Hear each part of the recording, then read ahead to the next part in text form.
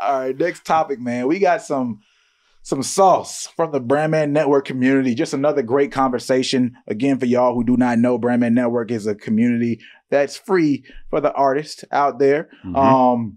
We have these conversations here, but this is where we get into the details, not just through conversations through what I'm about to talk about right now, but also through legitimate classes, information that walks you step by step. So when you want to step by step, the exact strategies we use as an agency, all that stuff's free inside of here, but you got to join. And we're not letting everybody in, so it's better to try to get in sooner than later. Now, what is the question? I don't know how to say this name. I want to shout you out, but I'm going to just call you Jacorey. You know what I mean? Now, the question is, what to do when labels reach out? And I want to get into this conversation. Let me pull up the right tab. There we go. Hi, guys. I have some labels reach out to me to have a meeting and possibly get signed to them. I'm pretty new to all of that. I was wondering if anybody else has advice on what to do when labels reach out. And are there any red flags I should be looking out for?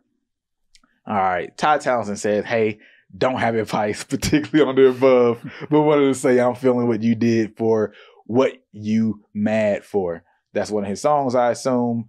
Shout out to, dang, I wish I could say your name, but what you mad for. Shout out to you for having a dope track that people in the network mess with. Now, Albert Johnson Jr. says, I was approached by an indie label back in 2020, but it was such a wild situation. They ended up breaching their own contract because they were harassing me about switching all of my previously released work under their publishing with BMI. Well, I would say, because I didn't know anything or had anyone to have anybody talk to at the time, make sure that they're not trying to get credit for everything you've already released. All right. So he's saying you've done things before you got in the agreement with them. Make sure that they're not trying to get ownership of all of that stuff as a part of your agreement, or at least if they are, y'all need to talk about that. All right. Next thing that Albert Johnson Jr. said, and if they're asking for your masters off rip, that's a red flag. All right. Might be obvious to some of y'all, but just wanted to say. Now, let's stop there because we know there's more dope conversation in this space. But with that alone, Jacorey, what do you think about the advice that Albert gave? And then are there some other thoughts and signs that you feel like people should take into account when labels reach out? Yeah, I think Albert's, let me read it real quick. Yeah, Albert's comment was legit. So, I mean, I think it's about breaking it down into steps, right? And I think that if a label reaches out to you, one of the first things you should do is research. And one, just look into that label and make sure, hey, is this label legit? Yep. Is the person that's reaching out to me from the label legit? You can do this through a number of ways, right? Like LinkedIn, like look up people on LinkedIn, Google the person's name and the label name and see if any articles, any references come up that are around that person. But like just do research and make sure that this person, this entity is someone that's worth you talking to and they're offering you a serious situation. So with that being said, I'm assuming we're going to move through the rest of the conversation assuming this is a legit label that's reached out to you to talk to you.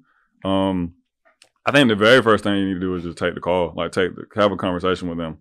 Because every label person is different. The way they're going to kind of approach things is going to be different. But I personally believe that you don't start to see how seriously someone is thinking about you and their situation until you get a chance to actually have a conversation, right? Not saying you have to go into it with any expectation that there'll be something that happens at the end of it, but like just having it just to see how this other person talks to you or talks about you or just kind of where their head is at, right? Why did they even reach out to you? Oh, we saw XYZ and we thought you were cool. That right there, bro. Like that's the biggest thing why I think everybody should have a conversation. Yeah. Right? Because when you talk to these people, you're going to learn what they look at. Yep. Right? What they find to be interesting about you and just hear other elements in the game that you might not be accustomed to or you might have heard on paper, but you don't see how it is executed in conversation, right? It's a completely different flow and part of the game to get used to. And then you talk to multiple people. If you are in a position where multiple people are calling you, then you can start looking at commonalities between conversations and piecing things together and evolve your perspective on things from there. Yeah, exactly. And I feel like that's the biggest key. Like even if nothing comes out of the situation, you have a better understanding of how these people move for the next time you get into the situation or the next neighbor that reaches out. So it's like, every conversation you have strengthens your defense of getting finessed, You know what I'm saying? Ideally, because either you're taking enough information to at least know like the right questions to ask the next person you talk to, right? At the very bare minimum, like you should learn enough from call A that by the time you get to call D, you already got a list of things you're gonna ask to kind of like feel the situation out, right? Right. But then on top of that, I think also too, just like being normal in the situation is very underrated, right? Like I see artists get these label calls and they just throw every fucking thing out the window, bro. All the rhetoric they've been talking for the last couple of weeks goes out the window. They talking about doing things they would never typically do. Wait, hold on. I need you to be detailed because I don't want people to miss what you're saying. Like, what do you mean when you say, like, they're talking about things they never would talk about or do things they never would do? Are you talking the label side or the artist side? Artist side. Okay. Like, so I remember we had a situation with a client where the label was telling them to like, they might have to take their music down or something, right? And like this person was seriously considering doing it because the label told them to do it. And we were like, well, bro, you ain't even signed nothing yet. One, you know what I'm saying? Like, so that's crazy. And then two, like, no, they're wrong in the situation for how it benefits you. They're right for how it benefits them, but they're wrong in how it benefits you. You know what I'm saying? Facts. And so, but I think a lot of artists just are willing to be super compromising out the gate without even like, one, just saying if they're serious, and then two, like understanding like what could happen if they do follow the direction of this person who, to be fair, does not yet have your best interest at heart. They have no reason to have your best interest at heart. You ain't signed nothing yet. Yeah. You know what I'm saying? So it's like, I can sell you the dream and it sounds good, but like, who knows if this is the dream I want to sell you once the ink drops, right? That dream I completely switch up. I got you. Now this the real shit is about to go down. You know what I'm saying? Hey. So I think just like being normal in those situations, not switching up too much, but then just like talking to them like they're people, you know, because I do also think, all right, as artists, you go into a lot of these conversations looking at the other person as almost like a savior, especially A&Rs, bro. A&Rs, managers, I argue to some degree as marketers, we get that, bro. We all get the starry eyes, bro. They staring at you and you just see all their hopes and dreams being projected onto you. You know what I'm saying? That's a scary feeling to be on the other side of. You know what I'm saying? You know, superstar exec or not, bro. That's a scary feeling to have those eyes looking back at you. So I think even going to this situation like, hey, this is another human being, like we mentioned on another call, but this is just a person doing a job, right? And understanding that and knowing that like, I'm not going to treat this person any differently because of their title necessarily. I think one is empowering in a sense because people can smell like desperation on you, bro. You've been too nice, you move in a certain way. Like I can smell desperation, or two, which I think is worse, smell that you have not been in this situation before, right? Like you been too friendly on the call, bro. You been too talking, oh, bro, I've been looking up you for XYZ amount of years. And I think, right, like you, like moving in ways that like, if I'm an A&R that had 100 conversations with artists this week who are maybe a little bit higher than you, like they all go a certain way. Very concise, you know what I'm saying? Maybe to the point, you know what I'm saying? Not too much sugarcoating maybe versus, you know, newer artists, like it's going to be a lot of sugarcoating because I can tell this is your first time being in this situation. I'm not trying to scare you away from what could be, you know, my career changing opportunity. You know what I'm saying? I'm gonna string you along through the lines of way that I know people like you can be strong along. You know what I'm saying? Just to be real, you know what I'm saying? Like just be 100%. So I think, yeah, like one thing is just like not to get out of the habit of that, but yeah, the first step I said is like take the conversation, like talk to them, see what they want from you, ask them what made them reach out to you. You know, like you said, get an understanding of what breadcrumbs they followed to get to you. And because in that you'll learn like where your leverage points are at, right? Like somebody might say like, man, yeah, bro, I wanted to reach out to you because like, bro, I think your YouTube content strategy is like killer, bro. Like, shit, you doing better than all the new acts we've talked to this week. You didn't know that, you know what I'm saying? So they said that, bro. Now you know, like, okay, they really like my content infrastructure. That seems to be a selling point. And apparently I'm doing better than X amount of the new motherfuckers that's coming in, right? New information that you would not have had, new context you would not have had if you had you not taken the conversation. So I think that's the most important first step. Take the conversation, set that up as fast as you can. There doesn't have to be any stipulations. There doesn't need to be a specific outcome, but it's like just try to have the conversation as fast as you can have the conversation. I'm with that 100%. Yeah. 100%. And we can get into another comment in the space. Adrian Melanio says, I have had labels reach out at every stage of my career, 1,500 followers, 10K followers, 30K, etc. The types of deals and interest has varied for me. I've done a few deals where labels have provided advances, marketing support in exchange for royalties percentages, in my opinion, I think it's better to keep building until you don't need a label and can leverage better deals. Now, just with a little context, I'm not going to go too deep into Adrian's situations, but on one occasion, right, he had a singles deal. And I only mention a singles deal to help artists understand that, yo, man, like there's so many different variations of deals.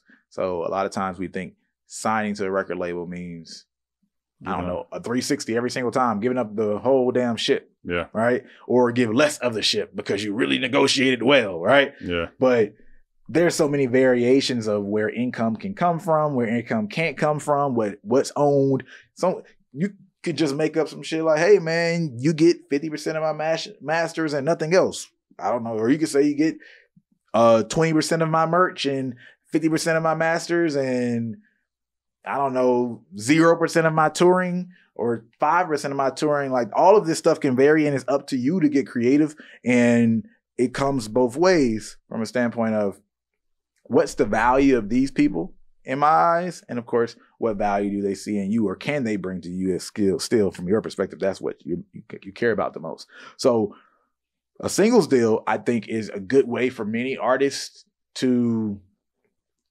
see how much labels don't do oftentimes, right? And it's lower commitment because you're not fully in that relationship. It's only one song locked up. You still have an entire catalog. If that song continues to move and takes off, then you now have new attention that's being brought to your other music, your brand, etc. Right? And that's ideally though, right? The reality is they can get locked up they can lock you up for that one song and not do shit. Yeah. 100%. And that just suck. Yeah. That's the reality of it. But the whole dream is, oh, I'm only giving them ownership of one song or partial ownership of one song or sharing my royalties for this one song. And when it blows up, I'm going to have a big name and the rest of this goes into this catalog that I got so much attention for. That is the ideal scenario. Yeah. Right? But both sides is, hey, well, the song actually got zero gains. Only my work that I've continued to do has brought attention to it. But what they've done hasn't really done much for me. Yeah. Right? Yeah. So, you know, it's an ebb and flow to that and how you approach it. So I'm not saying, hey, just because someone's offering you a singles deal, it's a no-brainer. You should do it. You still have to get into stipulations like my marketing budget. What is that if I do get a marketing budget? And what does that look like? Because a label will say, you have a marketing budget, but when you actually go to work with them, you don't get tapped into any of that budget. Right? Oh, yeah, we have a $50K marketing budget for you, but we have to approve every little thing and every little bit of spend for this marketing budget. Right? So whatever your system was beforehand, I have to approve it. Or maybe you didn't have a system, but you want to do some stuff. I now have to approve every bit of that spend, and I'm going to be scrutinizing. Maybe I'm more flexible to the stuff that is actually paying me because you can use my studio or use my content creator, or use my agency, whatever that looks like. And then I'll say, don't do any of this other stuff. Right? Or maybe I'm just super tight with the purse strings of how I spend the budget. And I don't have enough of a vision and understanding of current marketing to be able to say, yes, that's a good move, and no, that's a bad move. Yeah.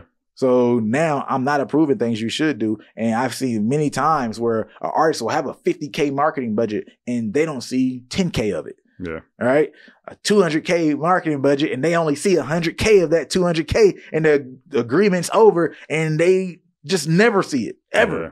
Yeah. But they come in with this idea, this is my marketing budget, this is how much money. So there has to be additional stipulations. One of what actually getting that marketing budget looks like. All right. Not, oh, y'all just spend it, but hey, how much of that do I get to take and spend based on my own discernment? But then two, what are the specifics in general?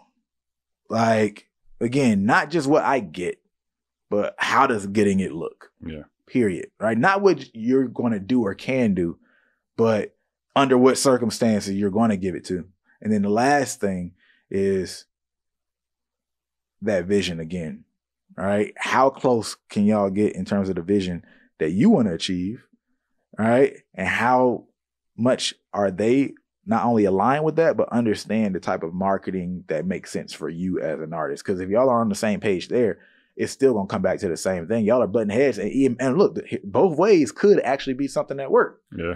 But they want to go about it in a different way. So I know it sounds like way more detailed and nuanced than you would think when it comes to what should I do when a label reaches out. But that's all the type of stuff that you're actually looking for. And the more detailed that you're asking some of these questions, the more people start to understand, it's like, oh, this person is somebody who's serious, and we can't just throw shit at them. Can't just fuck them over, bro. Just can't fuck them over. So look at that, bro. It's like, have the conversation, ask some questions, have another conversation, get some terms, get a lawyer.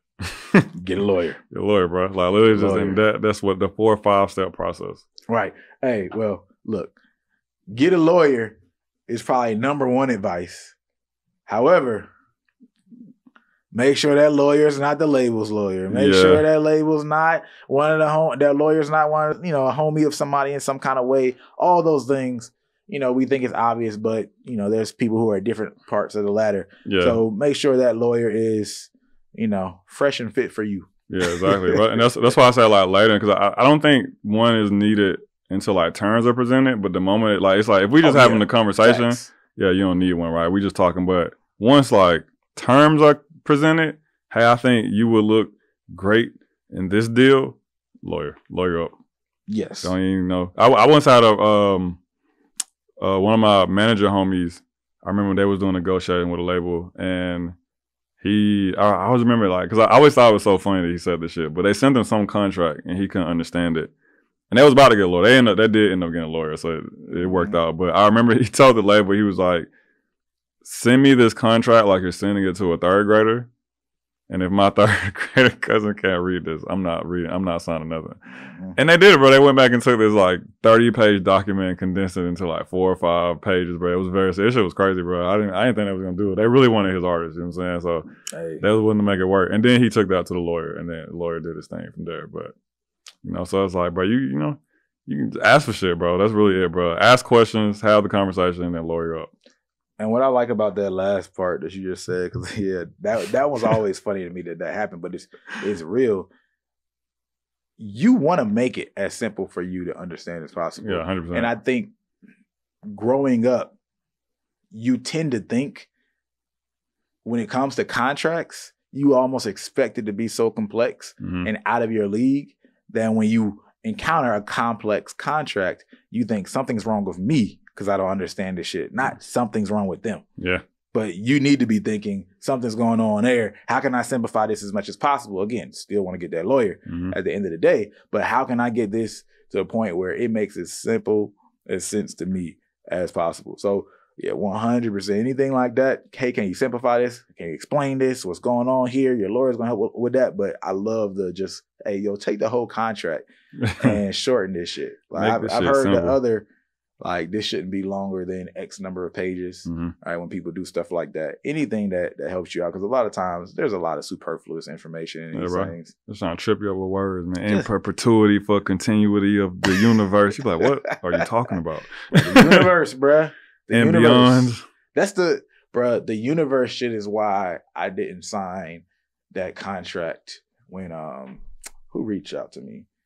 I don't know if it was NBC or Wall Street Journal. So they were doing a Dominic Fike series. New York Times was, right? And I don't know who the company, whether it was them specifically or the company doing the doc or whatever. Yeah. They hit me up. They wanted to use part of my Dominic Fike video in there. And, I'm like, oh, that's dope. That's a good look. I ain't trying to make money out of it or none of that like that. But I just couldn't at the time with the perpetuity and the universe aspect of it. Yeah, you know what I mean? I'm like, I don't know where my career is gonna be in 20 years. I might decide to become a politician or something. You know what I mean? Like a run for election, whatever. And then all of a sudden they had the ability to use this on all these different platforms and might flip it somehow. I told the lady, hey, I would just like it to say y'all can use it for this show, this series, and any formatting of this series. I understand that whenever you use it anywhere else in any other way, you still want to be able to use that because you don't know what you're going to do with the series. But nah, I can't just have it languaged where you own this content or can use this content for anything beyond this series, and I don't know what that is. for me, that was just a weird thing. And, Yeah. you know, she was like, oh, man, you know, yeah, I'll send that back. So it was like, dope. She sent that back. But then, of course, the people end up going a different direction. You know, it was just a different creative direction. You know, people who were less resistant, possibly. You know what I mean? We don't need to have these problems or potential problems, which I get. I respect that at the end of the day. And I was like, dang, you know, that sucks. But I don't know. You know, you kind of just had to take that shit on the chin. And I actually say that same thing when it comes to labels. If you feel like you missed out on an opportunity, but it came from you trying to be diligent, you just got to take it on the chin and let that feeling ride, because it might feel weird for a second and you might feel like, oh, when's the next one coming? But you good. You'll be all right. Yeah, you'll be all right. You'll be all right. Be more opportunities. They're coming. They're coming out. Let's see. Jermaine Gum said, depending on if you have any leverage, if you do, keep your masters, and if possible, your publishing. If possible. Hey, big on that, if possible. And I understand why they like the comfort of publishing. We know that's where the money is. Ooh, there's a clip I want you to see. But if you don't have any leverage, you most likely won't even get a 50-50 deal. Most likely you'll only get around 15% for your music. For example, which most people don't know, Bruno Mars, when he had the hit out called That's What I Like, he was only getting around 15% off that song. I found that out when I was being taught in Barkley College of Music in Music Business 101. So please be careful, man. I mean, that's a nice comment. That's a nice comment. I didn't know that about Bruno. Yeah, actually, just realized I corrected that because he wrote Burno. But let's read a couple other comments. Let me see. Nate James said, just be wary of label execs, bro. Any label that would throw $10K at an artist to see if they go anywhere. Oh, okay. He said any label will throw $10K at an artist just to see if they go anywhere. And if they don't, then they can just dump you and move on. Make sure you're ready, and then hire a good music lawyer to make sure you aren't getting taken advantage of. Now, yes, it is a part of many labels' business model, 100%, to put in a small investment. Pump and dump. Pump and dump, 100%. See that bad boy go. If it don't go, hey, we keep moving. And I think this is the catch-22 of these artist-friendly agreements that we see today, where it's like, oh, yeah, 6-month licensing deal, 1-year licensing deal, or whatever, with an option. What we basically saying is, hey, I'm going to give you 10K, 20K, whatever the number is. And that's the number I already worked out in my investment strategy. If it worked, cool. If it don't work, it's not great, but I'm good, right? Yep. So this is the money I'm going to put in. There's an opportunity here. If things pop, I have the option. That's the biggest thing. Artists be saying, you know, I got an option in my contract. No, this ain't sports, bro. Like, and even in some sports it's different, but you don't have an option. They got an option.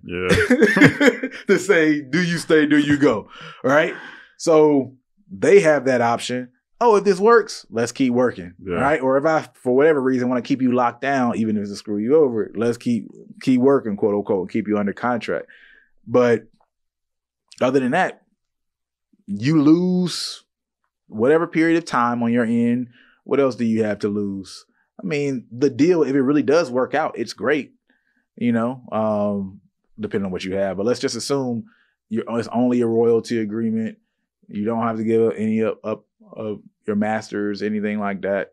And you did let's say, what would be a number? Like maybe 50K for 20%. And that's very, please don't think that's a standard that y'all should need to like sit by. Making shit up. I'm just making, I'm making shit up that I know someone who's done that or whatever. But here's the thing, being locked down really matters, right? And I know it doesn't seem like it, because it is more friendly than what existed before. But like, I know an artist that drops his song takes off, and they promise him so much money in marketing budget. Let me see, I think it was 30 or 40K, right? And then all this other money that would come after they drop the music video and things really get popping, right? Let's say song drops in January, and his manager got into a combative moment with basically the label.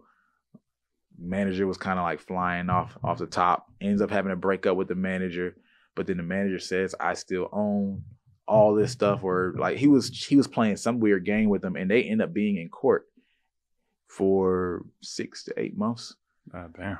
Yeah, and the label wouldn't do anything at all until they figured this whole situation out. So now he had a song that was popping, moving. This is like SoundCloud, but it's moving crazy, ridiculous numbers. But now he can't drop the music video until 12 months later. Basically, it drops in the middle of December. Like, nobody's checking for it. You know, you already know what December looks like as a month with zero marketing. And they made this entire, they had this entire argument that it should be dropped on the specific YouTube page. And I told him, I told him the whole way along that this shit didn't make sense. Like, he dropped on a YouTube page that wasn't his, that wasn't popping itself. I'm sure that was probably like their homie or something like that or whatever. Yeah. Like, so the strategy's all bad. So you can get caught up in a situation with a label, even if it's a short-term agreement, where you end up following such bad advice, or they have such power over you that they manipulate your moves and they can suppress what you have going on. Maybe not intentionally. That's not what they're trying to do, but they're so worried about whatever their personal incentives are at the time. And for their strategy, you just get undercut as like a stray. You know, you catch a stray bullet and there goes a huge moment in time. It could be your career. So like, I've seen this happen multiple times, like to artists, especially even with these short-term like contracts, like, and they fuck an artist up. And it sounds like, oh yeah, short-term, that's a great thing. Yeah, 10 months is nice that it's a short-term agreement per se, but in music, 10 months can be long too. Yeah, that's fact. That's fact. Like, it's crazy. Let's see if there's one last comment that every label isn't bad, every label isn't good. Let's go with that. That one last statement. I'll say this. It's all people. Always people. It's all people. Yeah. That's all it is. All right. So you might have some good people. You might have some bad people. And here's another thing that happened in that time with that artist. The people he came in with, the entire organization got switched up. And they'll do it. That's a risk. They'll do it. It's a high risk. They wanted to change things up. There was a whole new guard. So now all these people who believed in you and saw you in the first place were no longer there. Those type of things happen, right? So at the end of the day, it's people. He went from a good situation to a bad situation, literally because of the people. And also the management situation and that legal people, right? So some people have a luck of the draw. Some people are good in discernment, but however you can, praying, you know, rolling dice, blind luck, whatever it is, man, like try to find the right people you can in this industry.